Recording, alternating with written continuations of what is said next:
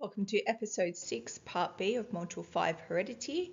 We're finishing off this video series with inquiry question 5, can population genetic patterns be predicted with any accuracy? Our syllabus reference for this video will look at the use of technologies to determine inheritance patterns in a population, for example, DNA sequencing and profiling. A learning intention for this video will describe technologies used in DNA profiling and DNA sequencing. DNA sequencing is a process of determining the exact order of nucleotides in a DNA molecule. DNA sequencing helps us find single nucleotide information for entire human genomes. Everyone has a unique genetic code, unless they're an identical twin. Modern computer techniques can compare these codes to understand how traits are passed down through generations. Two well-known DNA sequencing techniques are the Maxim-Gilbert and the Sanger method.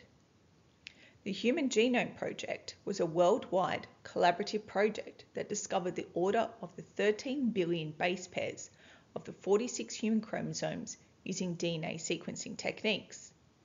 This project was successfully completed in 2003. The use of DNA sequencing has led scientists to discover the precise location of DNA mutations that lead to diseases such as cystic fibrosis and Huntington's disease.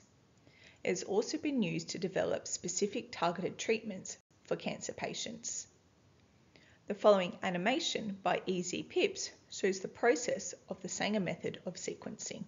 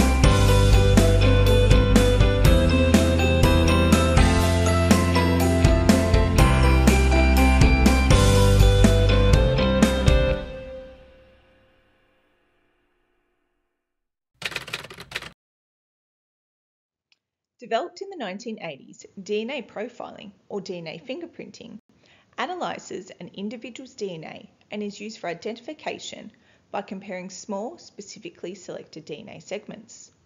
It's simpler and more selective than whole genome sequencing and is used in forensics and identifying family relationships. DNA profiling focuses on non-coding DNA regions that do not code for proteins. These regions contain repetitive sequences called short tandem repeats, or STRs, and they vary across individuals and create unique DNA fragments when cut with the same restriction enzyme. Restriction enzymes cut DNA as specific sequences, allowing comparison of differences and similarities between individuals based on the variations in their STRs. This helps detect polymorphisms at specific genetic markers in a population. Gel electrophoresis is used to separate the DNA fragments into bands that can be analysed. The following video is an excerpt from Fuse School showing the process of DNA profiling involving the use of gel electrophoresis. A cell sample is collected. This could be from some blood at a crime scene or a swab from the inside of someone's cheek, for example. The DNA is then extracted from the sample. Many copies of this DNA may be made using the polymerase chain reaction, or PCR. Special enzymes called restriction endonucleases are used to cut the DNA up into different size pieces. The DNA samples are then put into wells in a special gel called agarose for the process of gel electrophoresis, which separates the DNA fragments by size. The pattern is then transferred to a nylon sheet in southern blotting. And finally, the lines produced by the DNA samples from different people are compared. So let's have a go at using DNA profiles to solve some mysteries. An item was stolen in a burglary. A drop of blood was left behind by the thief. Samples of DNA were taken from 4 suspects and compared to the sample left at the crime scene. Which suspect is guilty? Here's a clue. Look for the one that is most similar to the one from the crime scene. Pause the video while you decide. Suspect 3 is guilty. Can you see how the pattern of bands matches in suspect 3 and the crime scene? Their DNA is the same.